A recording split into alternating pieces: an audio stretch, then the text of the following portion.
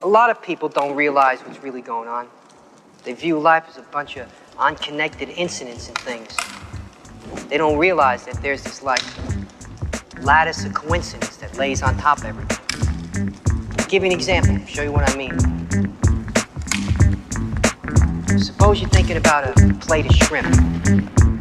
Suddenly somebody will say, like, plate, or shrimp, or plate of shrimp, out of the blue, no explanation. No point in looking for one either. It's all part of cosmic unconsciousness.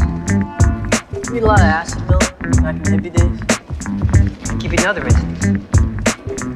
You know the way everybody's into weirdness right now? Books in all the supermarkets about Bermuda triangles, UFOs, how the Mayans invented television, that kind of thing. I don't read those books. Well, the way I see it, it's exactly the same. There ain't no difference between a flying saucer and a time machine. People get so hung up on specifics, they miss out on seeing the whole thing. Take South America, for example. In South America, thousands of people go missing every year. Nobody knows where they go. Just like disappear. But if you think about it for a minute, you realize something. There had to be a time when there was no people, right? Yeah, I guess. Well, where did all these people come from? I'll tell you where. The future. Where did all these people disappear to? Fast? That's right. And how'd they get there?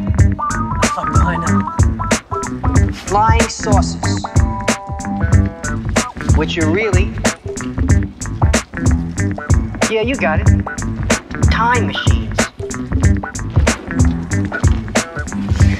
I think a lot about this kind of stuff. I do my best thinking on the bus. That's how come I don't drive, see? You don't even know how to drive. I don't want to know how. I don't want to learn, see?